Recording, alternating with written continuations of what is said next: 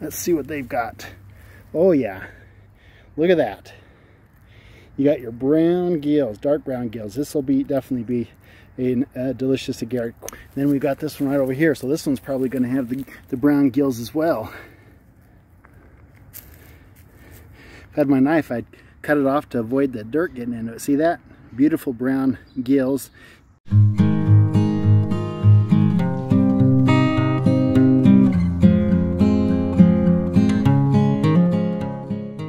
Hey, it's Blaine Washburn with Utah Mushroom Hunter, and I was driving home from an appointment and I noticed an agaric on the side of the road, so I thought I'd stop and show you it and do a quick tutorial on agarics. So here's what I found. Alright, so this is where it's at. Straight along this road here, you got this sidewalk here, got the shrub along over here, and see all this soil has been disturbed. Agarics like disturbed soil. And this is it right here. I don't have my knife with me. And this isn't like a super extra nice one, but it is an agaric. So the way you could tell, I could tell by the top and the look already that it's going to be an agaric. But if I pull this thing up, see those brown gills? That's the dead giveaway. The brown gills that look like that.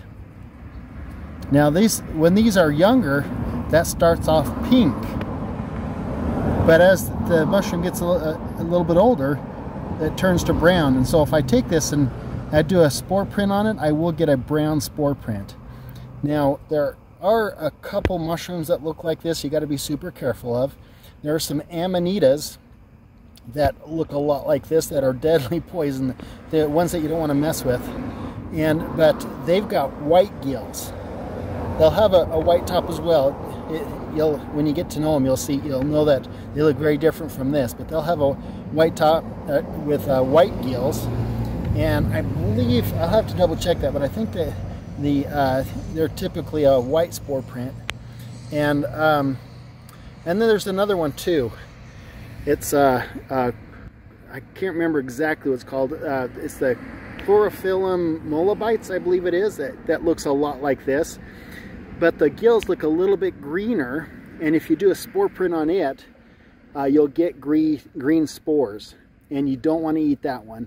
But these ones that have the brown or the pink gills and they have the brown spore print with the white cap, there's a number of agarics that this one could be.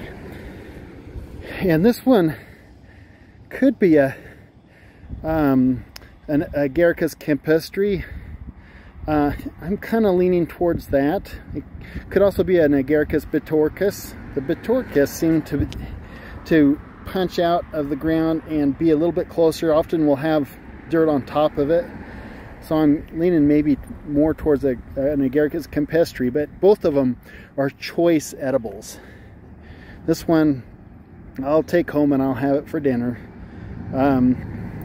Anyway, there's a quick lesson tutorial on agarics. Now one other thing I could teach you too is when you get this, you can just kind of scrape the top like this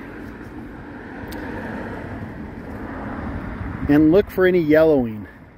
If you get a strong yellow, then that is probably one you don't want to eat, because there are some agarics out there that have well, they turn yellow and they will cause some pretty serious digestional discomfort. And but even if it shows a little bit of yellow, you can smell it, and if it smells real mushroomy, then you're probably okay to eat it. But if it smells chemically at all, like off from an organic smelling mushroom, you don't want to eat it. But so look for that yellow staining, just to be careful.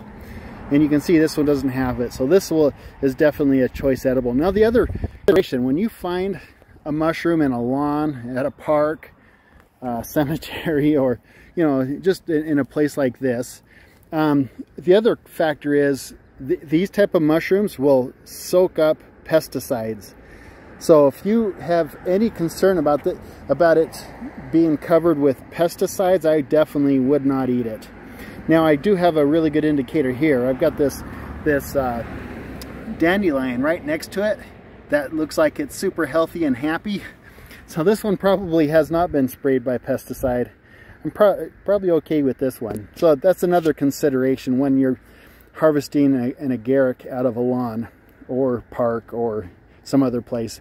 But remember, you find these typically where soil has been disturbed. All right, anyway, hope this is helpful to you, and good luck finding agarics. This is a great time of year to find agarics. You'll find them up in the mountains too. You'll find them down in the valley floors. They just need good moisture. If there's been enough moisture, you'll find them. Okay, so here are 2 more agarics that I found right here. So, and I am just in a park right here. And this is just in their flower bed. And that's a place where you can find agarics. And notice here, you got one there that's dried up. Got 2 old ones right here, and look at that. There's a nice fresh one right here. But anyway, let's see if we can identify these. Let's start off with this one right here.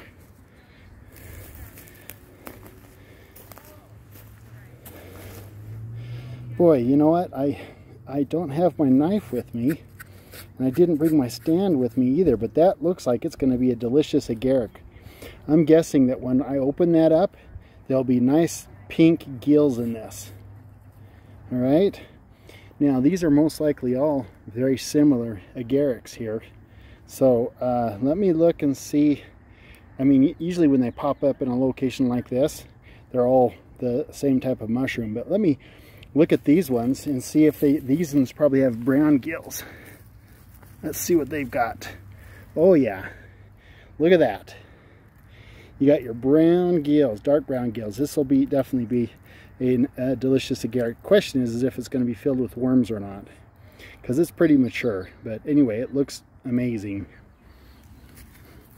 This one here is going to be, it's not going to be filled with worms. That one's going to be delicious. Then we've got this one right over here. So this one's probably going to have the brown gills as well.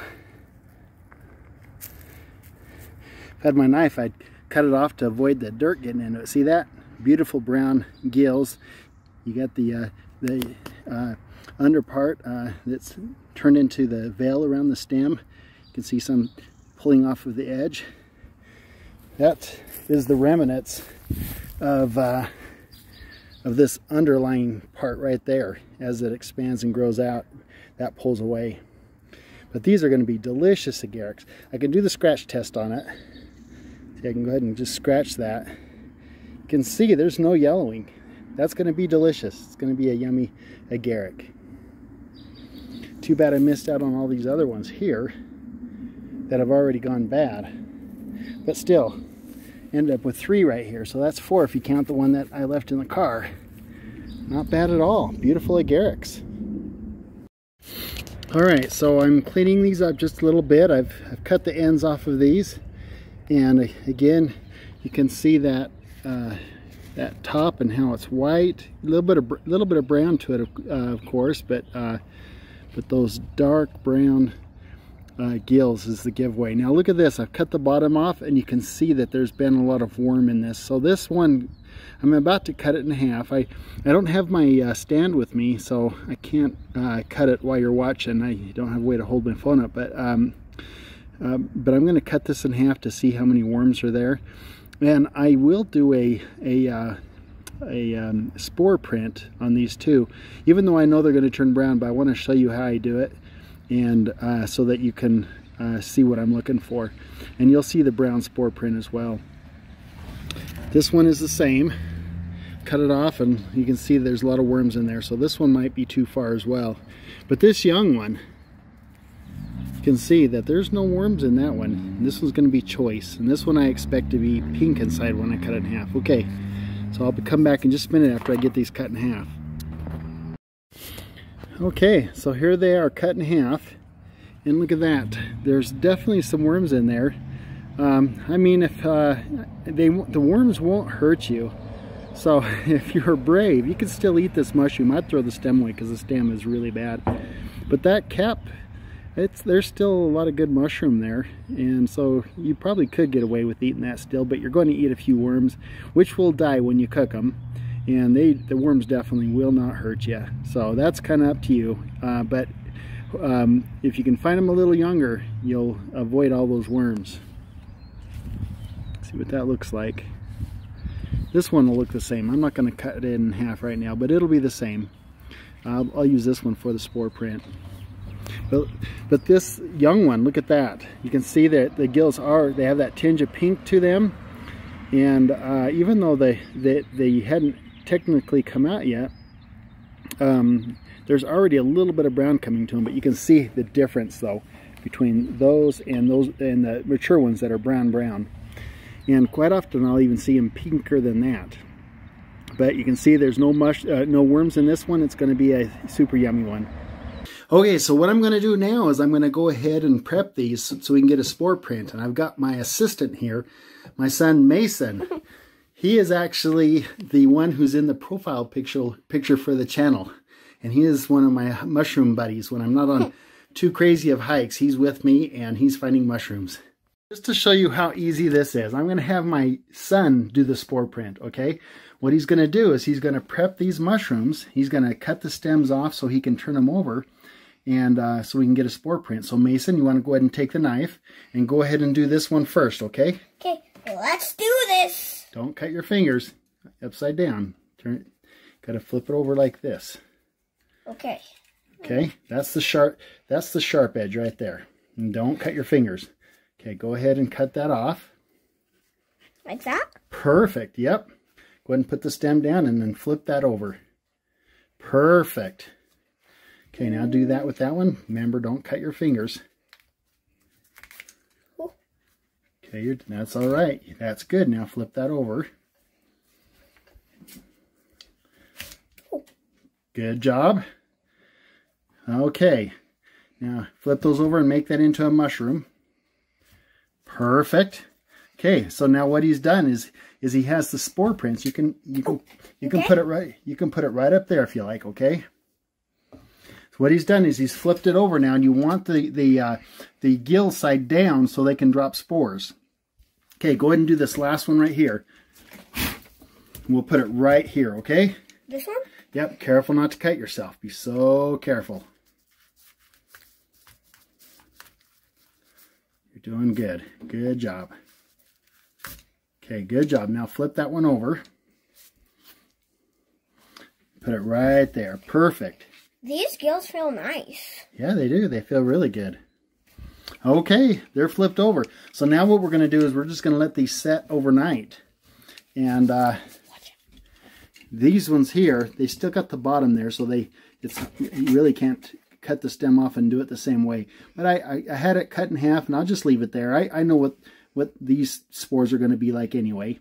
But all these, we'll check them in the morning just to make sure everything's a brown spore print like we're expecting. Thank you so much, Mason. You were such a good helper. Was that hard? No, not at all, actually. Okay. The only hard part was, like, not to try to cut yourself. But still, it's not that hard to not cut yourself. That's right. Got to just be careful, right? Yeah. Okay. And but getting a spore print is this easy. No matter what kind of mushroom you're doing, is all you got to do is you got to cut that stem off and put it with the gills or spores down or pores down, and then just let it sit overnight. And in the morning we'll check and see what these spore prints look like. Notice I'm putting it on white paper. Now, if you're expecting a white spore print, you're going to want to put it on black paper. But these ones here, I am expecting a brown spore print. And if they're somehow a green spore print, we will not eat them. But if they're a brown spore print, then these will be edible. And I've already checked all these for yellow staining, and we've got no yellow staining. I'm not worried about that at all. These are all edible mushrooms, less the worms. I'm probably not going to eat these two big ones because they're pretty wormy, but they're not horrible. But I'll definitely eat those two right there. Okay, we'll check them in the morning. Okay, so it is the next morning. Good morning, Mason. Good morning. We're going to check our spore prints. So why don't you go ahead and start on this one back here, okay? Why don't you pull that up. Let's see what we have. Whoa. there you go. There's our spore print. And it is indeed brown. Is that good? Mm-hmm. That's good. That's what we were hoping for. Okay, go ahead and do this one. See, that one's got all the brown spore print as well, so Well, I put nice. Mushrooms. You can put it right up there. Yeah. Yep, that works. Okay, now do this one. Okay, not as much came out of that, but still the spores that came out are brown. Let's go ahead and see if we got anything out of these. Little brown. All right. Yep, there's a little bit that came out of there, and it is brown as well. Okay, so that just verifies that these are indeed Agaricus mushrooms, and these are edibles. If these were green, we would not eat them, and if they're white, we'd leave them alone as well. But the brown spore print is what we're looking for. These are edible agarics. Thank you for watching today's episode of Utah Mushroom Hunter, and you may have recognized this park that I was at today. And if you look there, there's a good chance you might find some, but this time of year especially, you can go to any park, any place where there's a lot of trees and grass and flower beds and so forth, and the chances of you finding them in those type of areas right now are pretty good. You just watch the weather patterns, look for rain. We had a really good rainstorm here a few days ago.